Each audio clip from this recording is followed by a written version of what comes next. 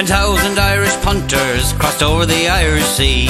They booked up every hostel and hotel and B&B, to Cheltenham and planes and cars and trains and mighty ships. Mad to punt in the national hunt, searching high and low for tips. They were mad to punt in the national hunt, searching high and low for tips. Well, they met Ted Walsh and asked him for a surefire winning tip. As always, Ted obligingly, he shot straight from the hip. He gave the boys a winner. They asked him how he knew. Sure didn't I ride her mother when she was only 2?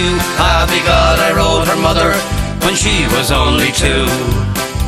Well, the bookies took a haircut, Ted's tips had left them sore, and the Cheltenham roar was louder than it ever was before.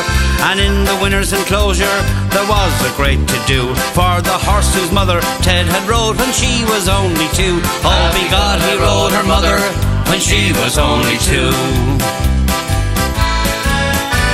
Well, after a week in Cheltenham, the punters all came back. A week of mighty punting, a week of mighty crack, and all the costs were covered by Ted, begod it's true.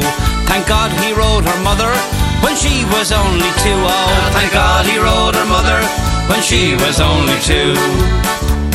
In Fairyhouse or Chepstow, in Aintree or in Ayr, if your luck is out in Galway or you haven't got a prayer, if you're feeling down in Punchestown, here's what you need to do.